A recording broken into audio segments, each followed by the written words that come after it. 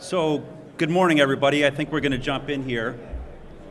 I'm Todd Probert. It's from CACI. I run our National Security and Innovative Solutions sector. I've got a bunch of our teammates and partners up here, and we're excited to talk about SIGINT, AI, and EW, where they're heading, and how we can harness them to work against today's and tomorrow's threats.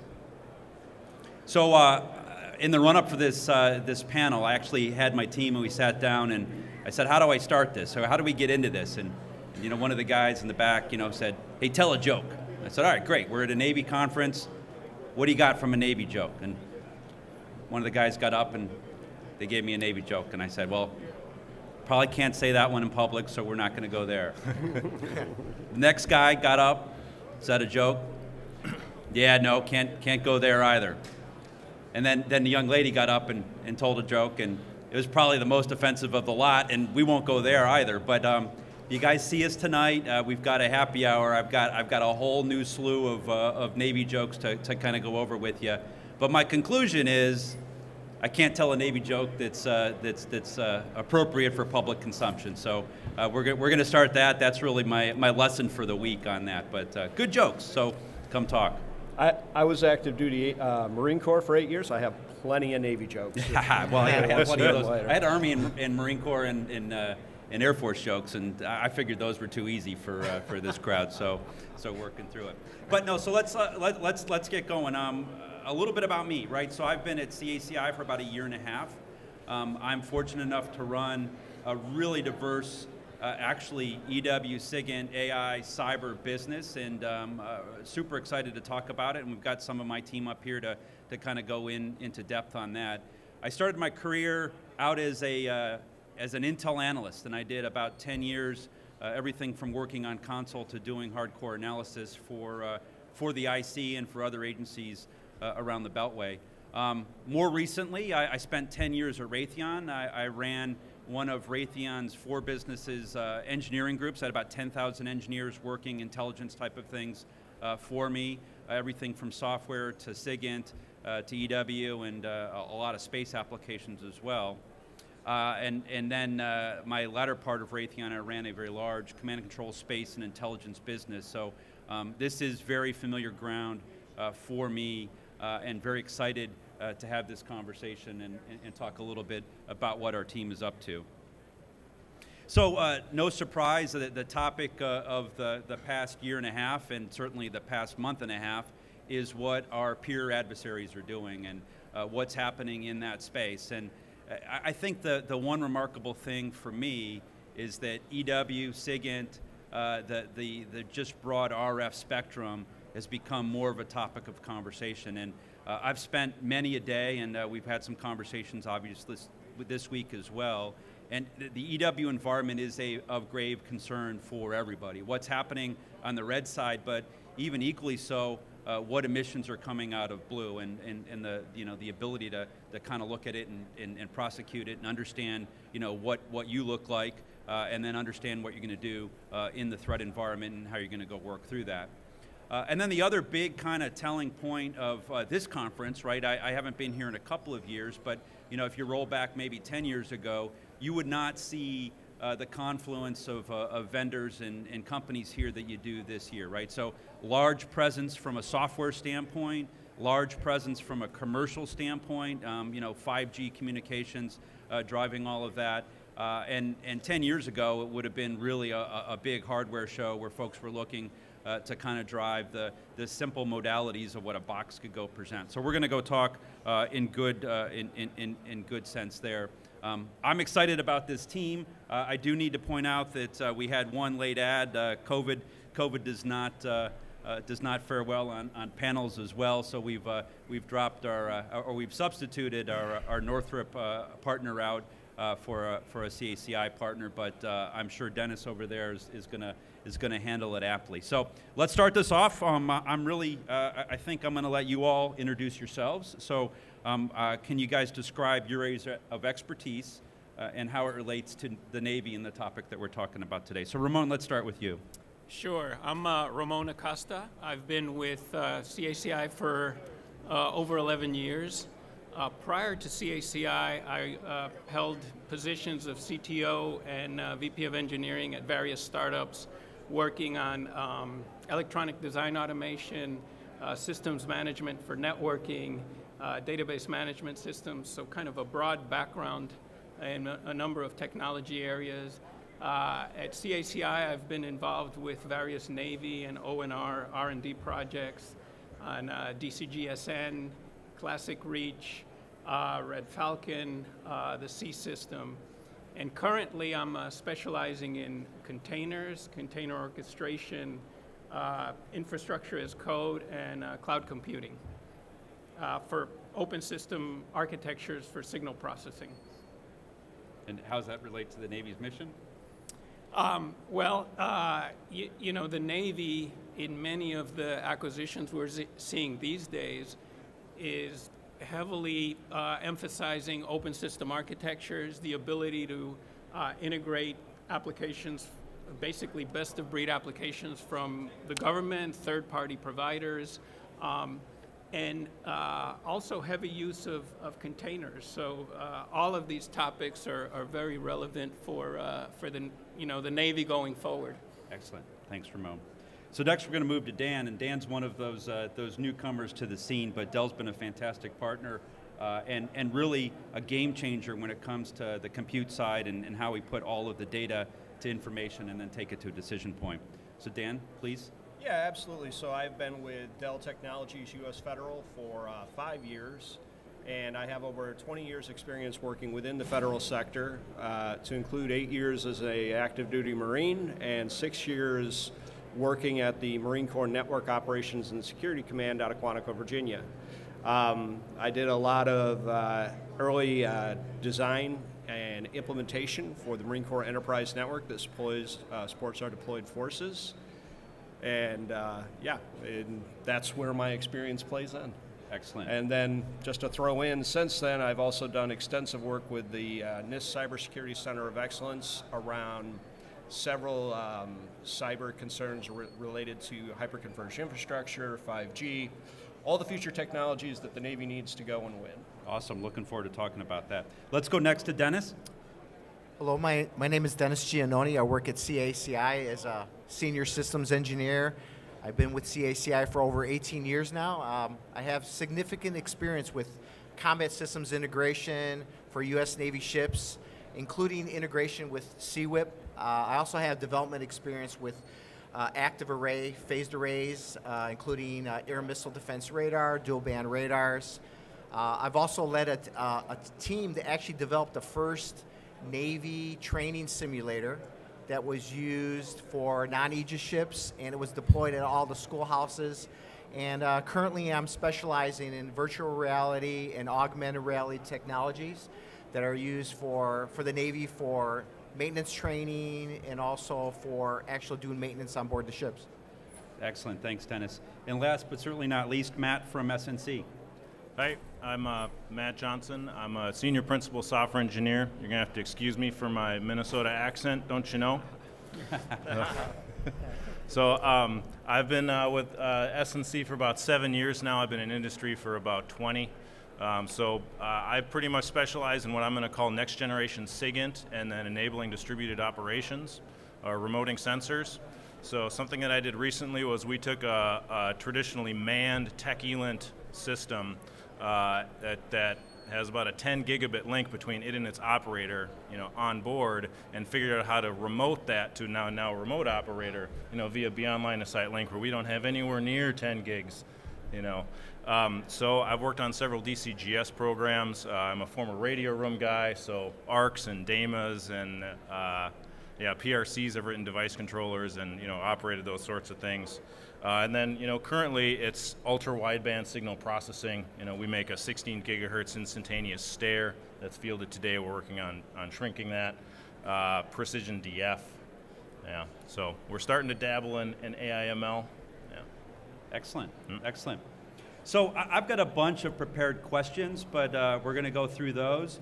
But I'd like to make this as much a dialogue. If you see something you want to kind of jump in on, raise your hand. There's a couple of mics in the middle of the room.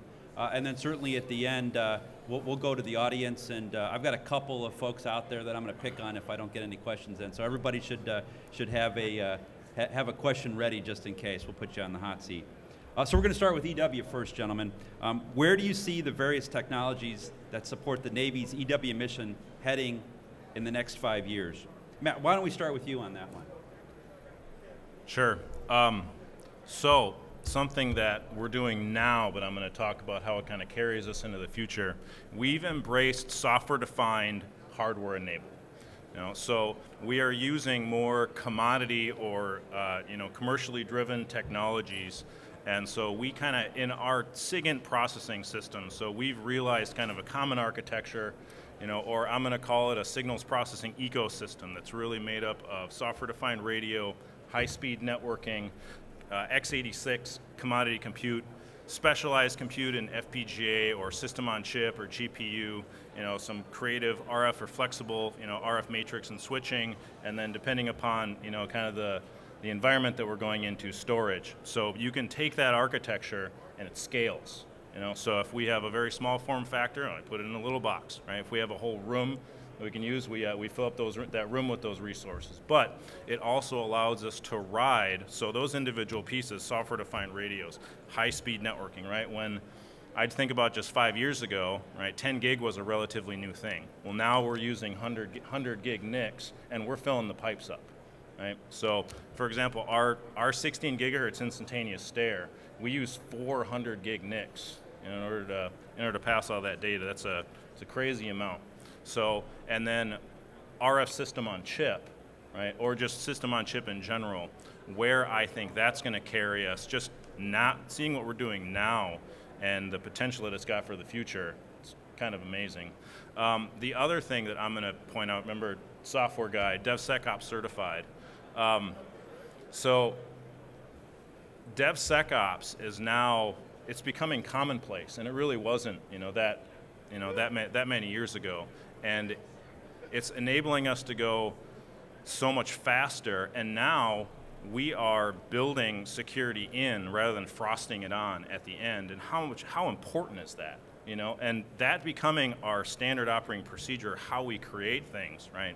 It's just something we have to do. And I think in the 5 to 10 years time frame, it's just going to be standard practice instead of, these guys do it and those guys do it.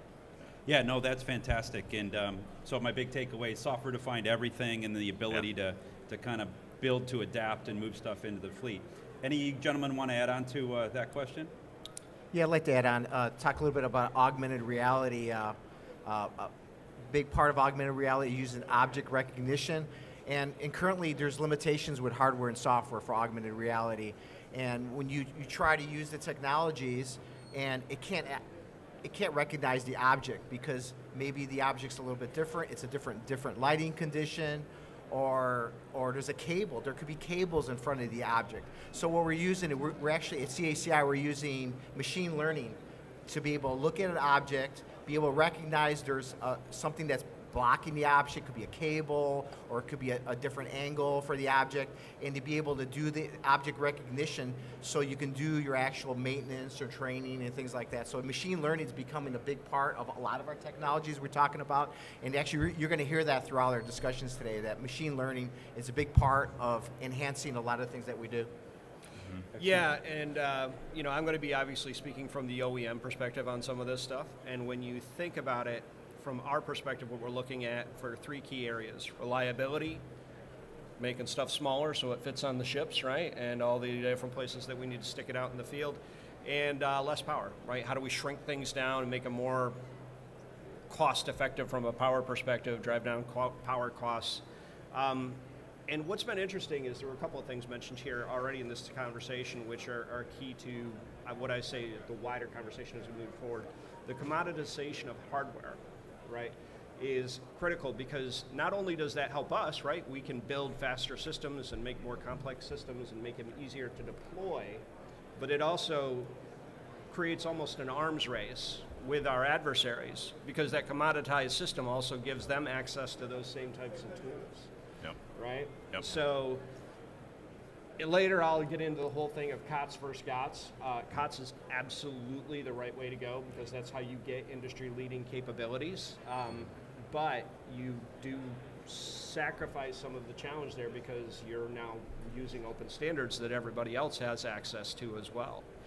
And then the other area I'll touch on is I absolutely agree with Matthew on the security element. Security needs to be a consideration at the beginning of the process versus later. The executive order that came out last year on zero trust and protecting the nation's infrastructure from a cybersecurity perspective, we often, of course, want to think about the warfighter at the tip of the spear and keeping them safe, but we also have to think about commercial industry, and they need to be paralleling their efforts to protect our critical infrastructure.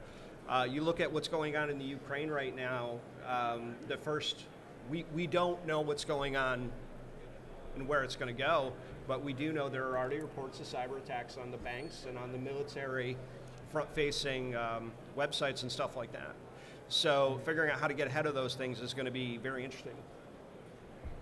Good. Hey guys, just a general reminder to get closer to your mics when you're working through it. No, the answer was great. It just people want to hear I need to get a little closer right. like that. There we go. So Ramon, you're in the unenviable position of being cleanup. So I'm going to do you a favor, and I'm going to give you a new question. How Okay, about that? perfect. I hate that position because everybody else, they bring steal all the everything good you stuff. have, and you're like, oh crap, what do I say? Oh, It's they had new. good stuff. It's all I'm good They with do. that. They good. Well, so let's just piggyback on what they said. So how do we design systems today to be able to take advantage of all those advancements, right? How do we, what can we do to ensure systems that we build today aren't obsolete tomorrow? I think that's right in your sweet spot. Right, so, adding on to what Matt said, software defined everything. So really, as you commoditize more and more hardware and you adopt these open standards, now the differentiation is going to be on the software side. So how do you make that possible? I am a huge proponent of using containers for microservices, and that's made our life as developers just a lot easier. We deliver software, our software, other folks' software as containers. They can be integrated and they can result in complete systems. So containers themselves are not the final answer. So I'm going to hand you 25, 30 containers, go ahead and make a system. It's not done yet, right? So that's where container orchestration comes in, and you've probably heard of Kubernetes. So what is that? So, give me those 25, 30 containers. If I need to create a system, there's a number of problems I haven't solved yet. How do I deploy them? How do I create a cluster? Multiple servers running those containers. What does my networking look like? How do I handle storage, scalability, load balancing, upgrades? If I didn't have a container orchestration capability like Kubernetes, guess what? I'm doing that myself. So that's where something like container orchestration comes in. And eventually, and by the way, it's not easy these days. Still, Kubernetes is hard. You have to have expertise to get that to work together. But eventually, that will become easier, and it will ultimately be part of the operating system. You're going to install your operating system, and it'll come with a container infrastructure and container orchestration really built in. So, yeah, no, that's exactly right, and I think we're seeing that across the board. Hey, maybe could you expound a little bit on open architectures and kind of our philosophy around those? Sure. So, open system architectures, it's more than a buzzword. It really relies on use of open standards. On the hardware side, it's going to be things like Vita 49, CMOS and SOSA, which you may have heard about. So various standards for interfacing to hardware. On the software side, it's going to be things like the Open Container Initiative for standardizing container formats, message buses like ActiveMQ or Kafka. So that's kind of one aspect of open system architectures. Another aspect is really embracing the ability to integrate components from the government or third-party providers. That base platform needs to support that type of integration from the get-go. And you know, this kind of ties back to, again, something Matt talked about with DevSecOps. It really is from the beginning of the pipeline, having that be part of your, you know, that pipeline is building that open system architecture that enables that integration. Yeah, no, I think that's well said, and again, the conversations of the day are how do we get away from the monolith of yesterday, right? And I'm going to move to you next, Dan, so you're right on. I got a question that ties right into that, but the monolith of yesterday, you know, the software programs that are too big to fail, but take 10 years to go birth, and you know, in 10 years, technology changes so fast that you're working through that. So Dan, for you, you know, what's industry doing today to make this future reality? I think Dell's doing some fantastic things there, and interested in your thoughts. Yeah, absolutely. It's very interesting. Like 10 years ago, you know, working in industry, companies like Dell, like HP and others, we kept our secrets very close to our chest on how we developed our hardware, how we, you know, brought our features to the market, because we wanted, of course, competitiveness. You want to keep your stuff better than everybody else's. But the government and their push to open standards and open requirements around that has really forced us in a good way, I think, to understand that we have to collaborate. Because what I would say is the continued growth of the cyber threat, the electronic warfare threat, has raised a new light on what we're really battling against, right? We could take all of the firepower in this room from a electronics warfare perspective and put it together, and it still is dwarfed by the number of bad actors and bad players out there, which means we all need to work together twice as hard to be effective in developing solutions that are going to help protect our nation and protect our interests, right? So what we're doing is, I think Spectral is a great example of that, is working with our competitors in these scenarios to bring forward better standards and say, hey, have you guys thought about doing it this way? Because from a commercial standpoint, in our exposure to the wider market, this is what we're seeing. So we bring our commercial knowledge, which sometimes, as we always know, commercial spends money crazy, and they're what I'd say is they're more accepting of newer technology. We bring that experience over to the federal government, and we can then collaborate to establish new standards that help us stay ahead, like Ramon was talking about, of that, you know, of that curve. And a perfect example is, like I said, we're doing some work with NIST at the Cybersecurity Center of Excellence on 5G security, and we're sharing things now, like with like our competitors and stuff up there, that there is no way we would have opened those books 5, 7, 10 years ago. That's good. One modulation on all that. We're partners. Yeah, and you guys have been a fantastic partner in the move to take, you know, data to a decision point and put it to action. And I think that's the exciting part of what you said.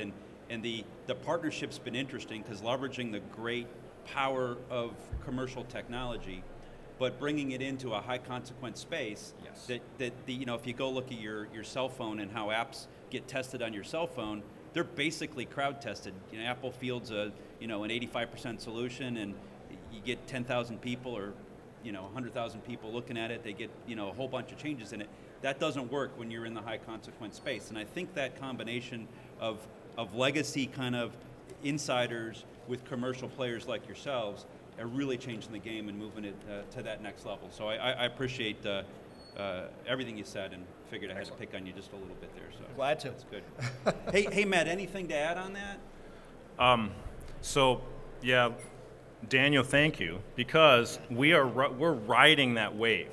You know, so as you guys are pushing, right, FPGAs are getting so much better, and GPUs are getting so much better. And like I said, just even so, there's a system that we make, and we've seen that we can evolve with the technology. So like I was describing, we started with 10 gig networking inside and then outside of the box. Well, we had some advancements that happened in FPGA processing. We incorporated that. Then we needed 40 gig network pipes to be able to push that, right? So now we did that inside of a VPX system. However, guess what? Now we're going to do that using Dell rack mount servers, and yeah. So, and we're using 100, not 40. So that's just kind of a description or an example of how commercial is driving, and we reap the benefit, right? Because we don't have the kind of capital. Well, how are we gonna make 100 gig into 200, right? We kind of rely on industry for that. Yeah.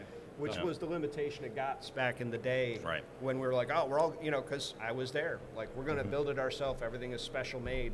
And it from a research and development standpoint, it's just not tenable. Right. So. Right. Good.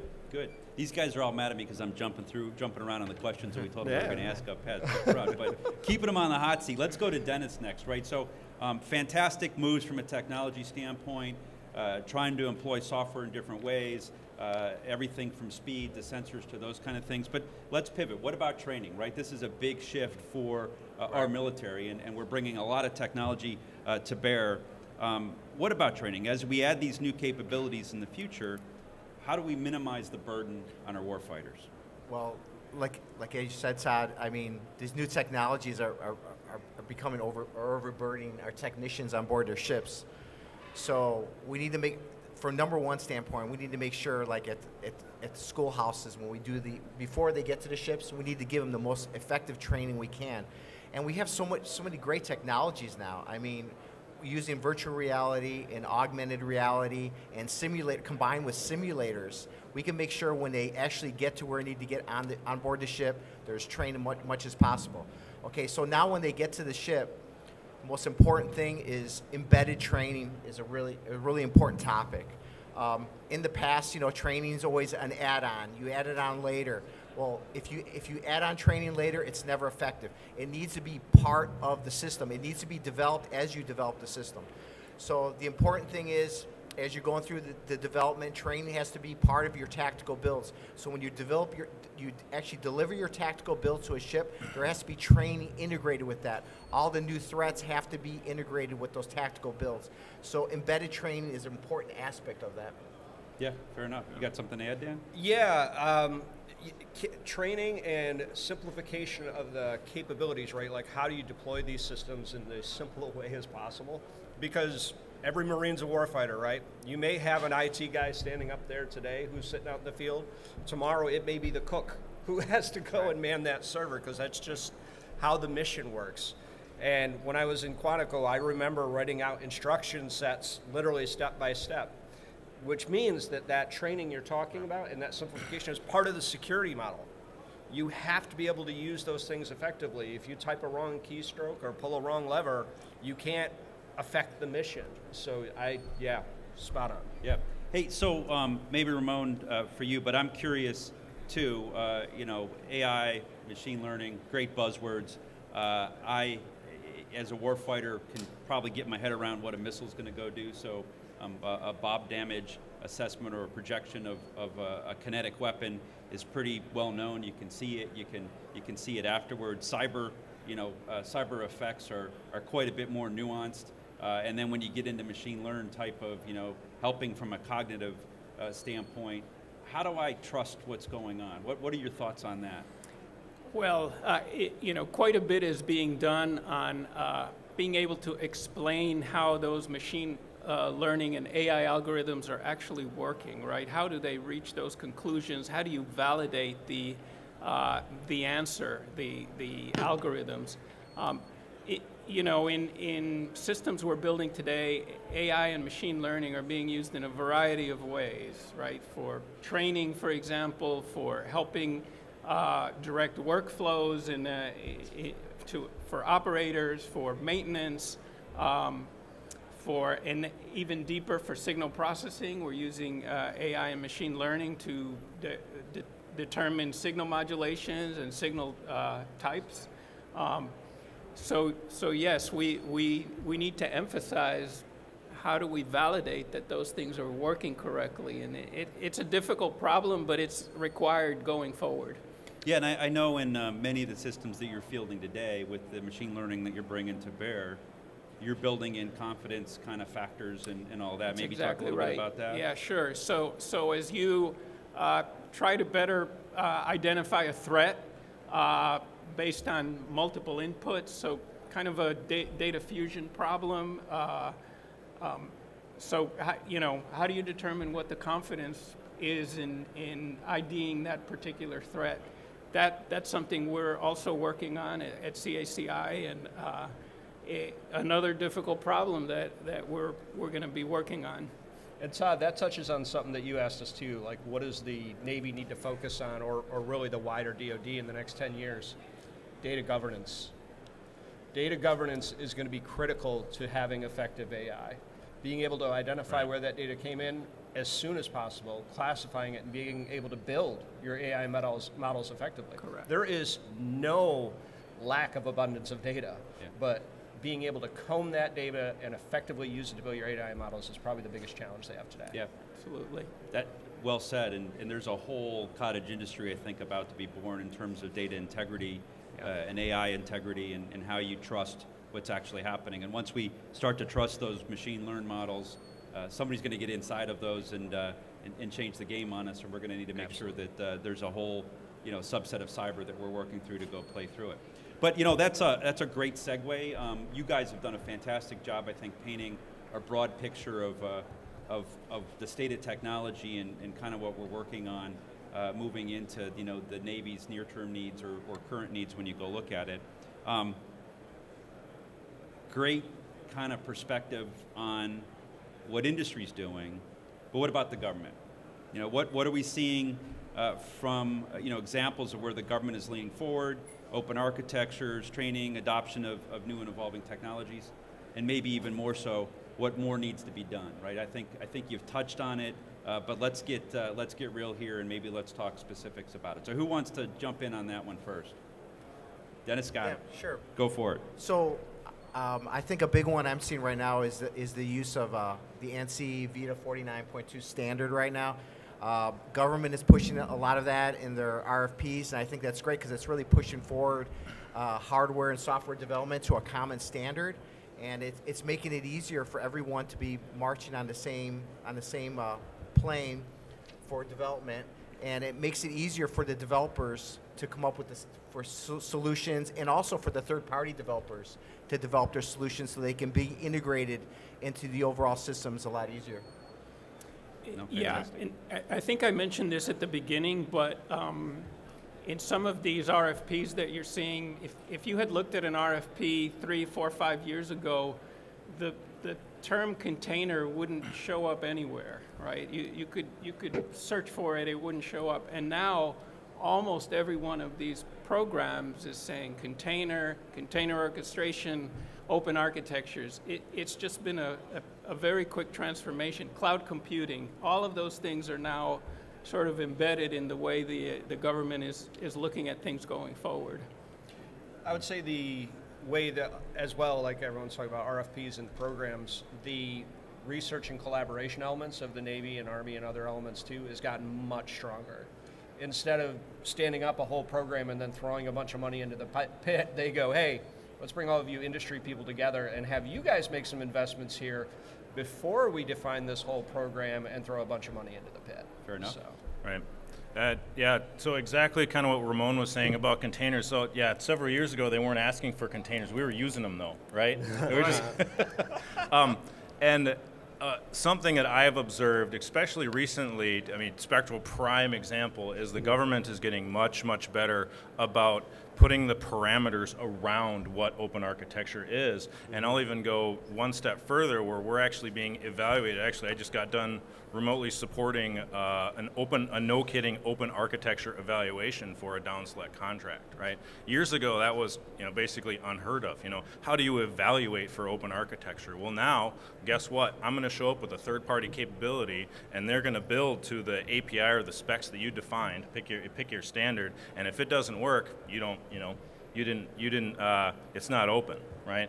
In the years past, being open was a check in the box, you know. Right? Did you use OMS? Did you use VPX, right? By inspection, check, right? Now we can actually, you know, test for these things. Yeah, no, I think, I'm sorry, go ahead, Dennis. I was going to say, and containers are fun. If you have yeah. worked in the software world, you know, and have the scars to prove it, when you get to containers, it is fun. It's just a good way of doing things. Well, and it can help solve a lot of problems that we've been dealing with for a long time. I mean, Ramon, we were kind of kicking it yesterday talking about the old, well, it works on my machine, you know, which is kind of a standard software developer thing. Well, you know, containers are, you know, deploy anywhere, and they're incredibly repeatable. So we're slowly weaning out the, well, it works on my machine, you know, kind of concept, and we can translate that to our customers when we deliver. Right? Absolutely. So the exact same thing that I'm using to build with or that I'm deploying, right? Here's my package that I'm going to deliver to you, right? And it's consistent. Yep. Yeah. So DevSecOps is coming into its new right. Containers are fun. I like that we got Ramon excited, so that's good. That's great. That's as excited as he gets, guys. Sorry, Dennis, go ahead. Yeah, so one thing I was just going to add, so why are we doing this? Not obviously it's fun, but also build it once, but use it across multiple platforms. So you may build it for an NRO program, and the same container maybe could be used for a Navy program. So build it once, use it multiple times. Makes it easier for the OEM, makes it easier for our customers. Yeah, so I was going to follow up. I do see a huge inflection point in how the government is leveraging software and building to a DevSecOps principle. Maybe we can talk a little bit about software factories, because I think that's the next new buzzword. And what are your thoughts on the various software factories across the government? Because to realize a build once, deploy anywhere type of construct, there has to be some underpinning, or at least some forethought in terms of how we go about that. So maybe Ramon, I'm sure you have some thoughts on this. We'll start with you. Sure. So, you know, so adopting those DevSecOps principles and agile development methodologies and use of containers, those are all good, you know, good things, and the government is trying to standardize in various ways how those things are developed. That DevSecOps, continuous integration, continuous deployment, CI/CD pipeline, and they have sprouted multiple of these environments, and over time you can imagine that there's going to be some consolidation there. But it's a good thing, and it's a good learning process for us as providers and the government as well. So I think it's just my opinion. I think it's a good thing for now, and it's part of the maturation process of those development methodologies. No, fair enough. How about as a software insider, Dan, if you have any thoughts from Dell's perspective on software factories? I would say probably, you know, from our perspective, you know, when you look at it from the OEM space, we're highly focused on supply chain, right? So how do we ensure and protect the, you know, because everyone thinks of, like you guys talking about the containers and up above the application, there's a bunch of software that runs, you can commoditize your hardware as much as you want, still software running inside of those things. So from our perspective, we're continually working to try to figure out how to protect BIOS, how to protect firmware, ensure the resiliency of that. We were talking about the future. Some of the things that, you know, we're working on would be advanced telemetry to keep track of those elements and look at how you get to a self-healing perspective in the next 5 to 10 years, where you identify problems in the system and failover before you have a failure, right? Use your redundancy to help you. Where you get to the point where if you have something that's acting out of normal, then you segregate it, but you are able to keep the entire system running. And I think that plays into the supporting the ideals and structures of the software factories. Good. Yep. So yeah, we're using the software factories. So shift left. I'm gonna talk about a couple of things here. So one, the shift left that we get to realize through using the software factories, right? Because of what we inherit. So Iron Bank is one of the software factories. It's a container registry, and what we pull out of that container registry are certified hardened containers. So what that means is we're starting with these packages that are already hardened, they already have ATOs, right? That's where we're starting from. So now, when we are bringing something new that we're going to test with, all we have to do is certify that delta, right? How much faster are we getting to our ATO, getting to our no-kidding secure solution, right? Because we only have to worry about this piece instead of the whole darn thing, right? The other thing that I'm going to talk about is, the software factories are really dominated by infrastructure as code, okay? So we now get to inherit all of this infrastructure that's been stood up and done for us in a secure way, right? So we're now starting so much farther ahead than we were before, right? Because of really what the community is providing to us. Yeah, no, I think one of the exciting things about this team, and I'm kind of wishing the Northrop guy was here, because I think you've done a fantastic job of pulling the classic OEM kind of construct of monolithic software into the future, and I think it wouldn't have happened if we didn't have this hybrid of a, kind of best in class across the board, anchored by Dell's commercial stuff, the CACI, the SNC, kind of subject matter expertise, and then getting to the high end, top side type of things of Northrop and working them in. And you guys have done a fantastic job with kind of navigating and all that and putting together something I think that's really better than the sum of its parts. So I applaud you for that. Well, hey, just to add on to that, because I do want to sing those praises too for companies like Northrop, Lockheed, and others, is the fact that where do we get all of our stuff from? Experience in industry. And those companies have been working with the federal government since before time. Sure, of course. So all of that experience has help us understand how to shape and drive to support the mission. Yeah. So good. Okay, so I've got some additional questions here, but I was going to throw it to the audience. Anybody have some thoughts or questions for this panel to tackle? I'm going to get a bunch of blank stares. And Mike's got one. What do you have, Mr. Loomis? Yeah, there's a mic back here. Or you can yell.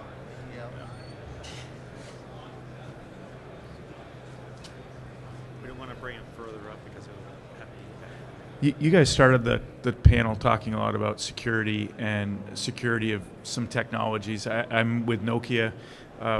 One of the technologies that's near and dear to us is 5G, and if I've looked at how some of these 3GPP systems have evolved, 5G is pretty secure. We're part of that same NIST program as that you mentioned earlier. If I think about the topic of the panel and the evolution of signals intelligence, as we make these systems more secure, there's a corresponding impact on our ability to maybe gather intelligence about some of those systems that are out there. I'm wondering if the panelists could comment on the ebb and flow of that, how does us building more inherent security into some of this technology impact the other mission, and how are we evolving in that push-pull in the life cycle? Yeah, it's a great question. Anybody want to tackle that? I'll go ahead. Okay, I'll start. Right. So yeah, all right. Our adversaries, right, today, and thinking about the most complex threats of today and where they're likely going to be able to go tomorrow, right? We now need to be able to do ultra wideband signal processing, right? Tons of data, right? And things like advancements in system on chip, the next generation of FPGAs, right, are going to help us get there. Okay? Sorry, I'm kind of losing track here. You guys pick up for me. I think. Do you want me to pick? You got it? Well, Mike's coming back. Go ahead. Go ahead. Well, I'll wait for the answer, but I may have a follow-on question to your comment there, because go ahead. Yeah. So right. So larger instantaneous bandwidth. So more right. So more RF spectrum at once. Right. More sensitivity. Better DF, so we can kind of sort these things out. And I'm thinking about kind of a particular problem here, but yeah. So we need better receivers and better processing at the other end. And I will add, Matt, you actually said something earlier that's critical here too, and that was building security in at the beginning as part of the design makes it less cumbersome. Right. We have a huge challenge right now where everybody throws something out there and then go, we got to secure it to get to ATO. Right. So the stuff like the software factories you were talking about where you receive an element that's already secured, you just talked about it. It Right. saves you tons of time, and you don't have to then hurdle that gap, right? So Right. security at the beginning and making it less intrusive as part of the design requirement is going to be critical. Get a follow-up? Yeah, you commented about the need to process in ultra-wideband and the impact that that's going to have on the systems, and the need to drive some of that back into hardware. You know, another raging debate that occurs in our industry is network function virtualization. And when I get in a room and talk to some of our developers about that, you know, they get kind of frustrated with it at times, because putting these network functions onto general purpose processors doesn't necessarily simplify the system at all.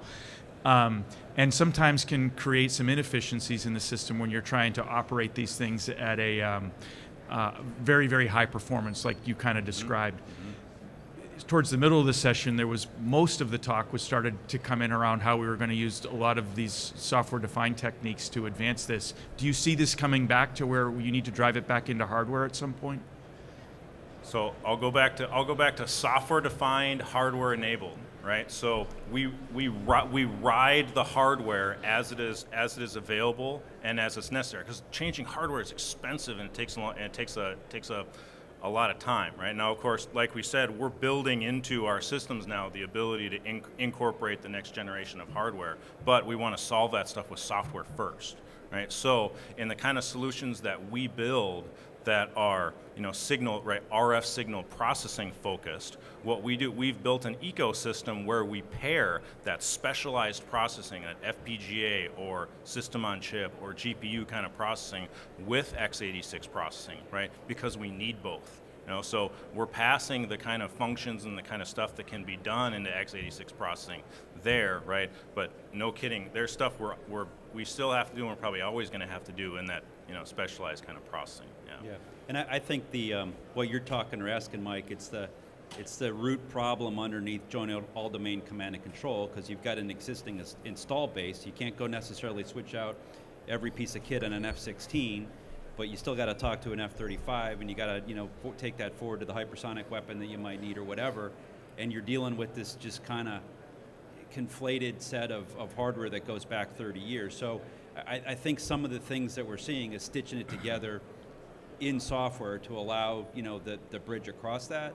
But there are, and maybe we should pivot to that after we get through the audience in terms of advances in technology too, because there's hardware focus that we have across the board as well. Good question. Good morning, Jerry Burroughs from S&C. So on any peer fight we may get into, we're going to see signals and threats on day one that we weren't expecting. Can you talk about how your architecture would enable a response to those threats and maybe how rapid that response might be?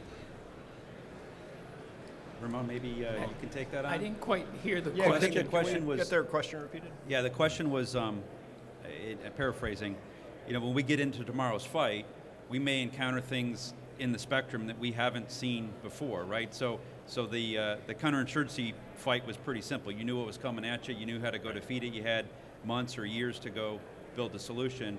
What happens when you're in the middle of the Pacific and you see a new signal coming at you? How do you go adapt? Yeah, so that gets into how quickly you can analyze the new threat and develop a countermeasure against it, and how quickly you can deploy that on ships. And you know, I'll go back to containers, right? They're much smaller packages that you can deploy over the air, assuming you have some level of connectivity to, you know, to ships in a strike group, for example. And if it's an open architecture, you'll deploy them in a way that can be quickly integrated into the existing system, right? And it will roll out live, meaning you won't have to take the system down to add a new capability. It will be automatically integrated, you know, with an over-the-air update into an existing system. So I think there are ways of doing that, and I think the Navy is going to lean forward on those types of requirements in the future. And we'll also be fighting tomorrow's wars with tomorrow's technology, right? There's a lot of advancement going on. One of the areas that's really interesting to me is like quantum sensing, right?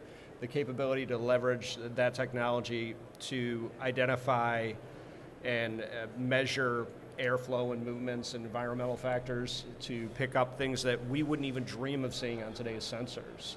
For early detection and response is going to be critical. Yeah, well said. Yeah. Another question? Yeah. Sorry.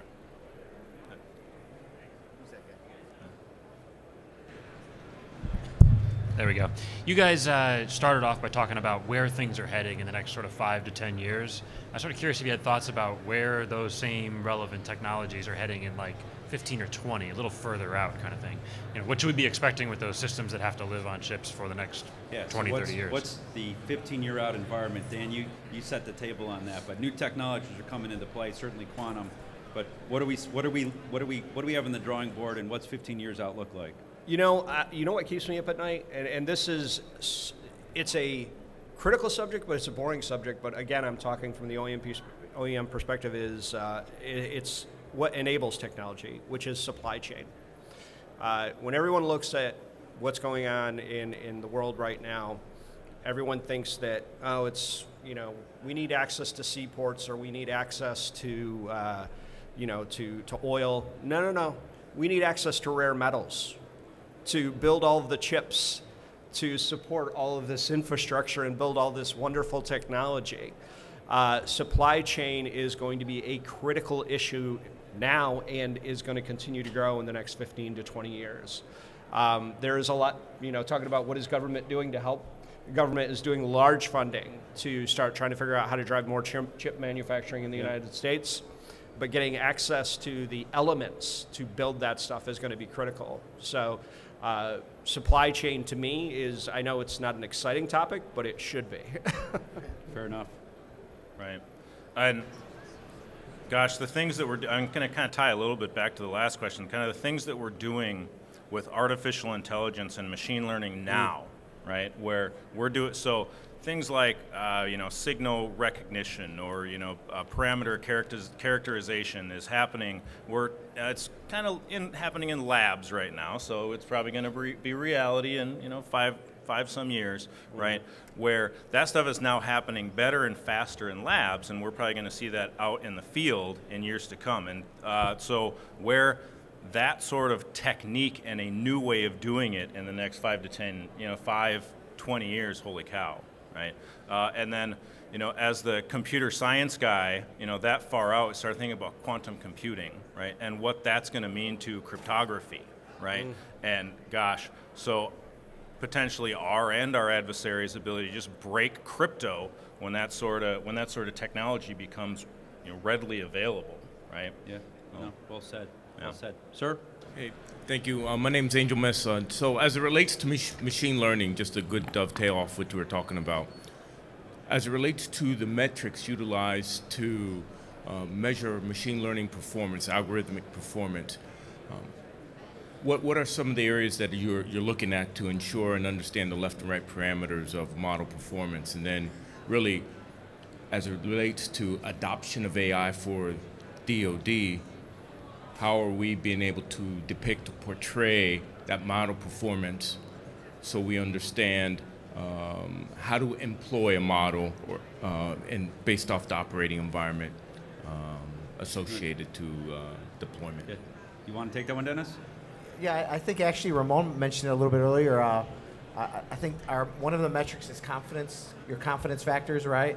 Right. So if you're an operator and you pick up a signal, and you're not sure if that signal it matches to your database, you'll be provided with a confidence level, whether or not of what level it actually matches. So confidence level is one of the metrics. I don't know, is there anything else? Availability of data. The DoD, there's massive amounts of data, but actually sharing it and figuring out how you're talking about how to build a confidence factor in that to build your model effectively is a challenge right now, because everything's compartmentalized. And there's lots of practical reasons it should be, right? Nobody's saying there isn't, but it does create a challenge there, right? Like, how do you get this data and securely and effectively do the analysis to create the confidence factor to establish your models and yeah. Yeah, and establishing boundaries around what this particular algorithm or system can do and what it can't do. You know, how good is it at recognizing certain threat signals or certain threat environments, and where it drops off, and you know, maybe you know, the user is now involved in that decision making. Yeah. No, I appreciate it. Just as a comeback, then, I know each type of data is different, right? So there's not a cookie cutter solution, and that is the challenge, right? Yeah. But as you think about understanding the data performance and understanding that data, is there a way to portray, to establish a baseline, a building block approach to therefore build from, whether it's tabular, SAR, you know, full motion video, what have you? Is there a way to focus and establish a benchmark? Because I think the key challenge is for AI adoption is understanding from the higher up leadership that grew up on acetate maps, and now we're doing everything on a visual in the cloud command post. How do we establish that benchmark to have a conversation that, hey, my model can do this and can do that, but it can't do this, but it works for this environment, let's go for it and make that decision. So that's what simplifying it from that aspect. Certainly, I think one of the challenges facing us today, right, and to do it with the ethics and morals of the United States behind it, you know, meaning that you've got absolute confidence that you have a person in the loop and you're working through it. I think that's the challenge we need to go work through. These guys are all working on digital twins and doing full-up modeling and simulation with actual real physics. So the synthetic environments have gotten pretty sophisticated to where we can do a lot of that iteration, roll that into our training regimes, roll that into our mission preparation, and work through that as well. But I think you're hitting on it, sir. This is a big challenge for us to figure out, you know, how to move into the next war. So thank you for that. Thank you. I think if we got one more real quick question, and we're coming to the end, so I'll take one more and then we'll wrap up. So please, gentlemen. So the DoD published the AI training education strategy that outlines different levels of the AI workforce and developing an AI workforce. We largely have AI creators pushing stuff down to users, and there's not a lot addressed in between. The DoD is working on creating that technician level, middle ground workforce. So my question to the industry is, what is the industry doing to include access to AI models to manage and monitor these systems for their commanders on the ground at the tactical edge? Yeah, it's a great question. I've got thoughts, but if you got something done, I think, well, I'll answer it then, and Sure. I'll take the last question from the podium, and we'll go with that. But I think AI is going to be very much like the journey that the military's been on with cyber, right? And it took us literally probably 15 years to roll in, you know, a cyber mission and get the training regimes and get the ConOps and kind of work through all those. Probably going to be more difficult with AI because it's going to be one of those that are a little bit more nuanced and get into confidence intervals. But if you look at taking cyber effects to the DoD, it's sort of that same challenge of how do I trust this? Again, my analogy, you know what a missile's going to do, you know what a bullet's going to do. You've seen that for the last, you know, 10 years, 50 years, 1,000 years, depending on the kinetic effect that you're putting onto it. How do you trust something that happens in software?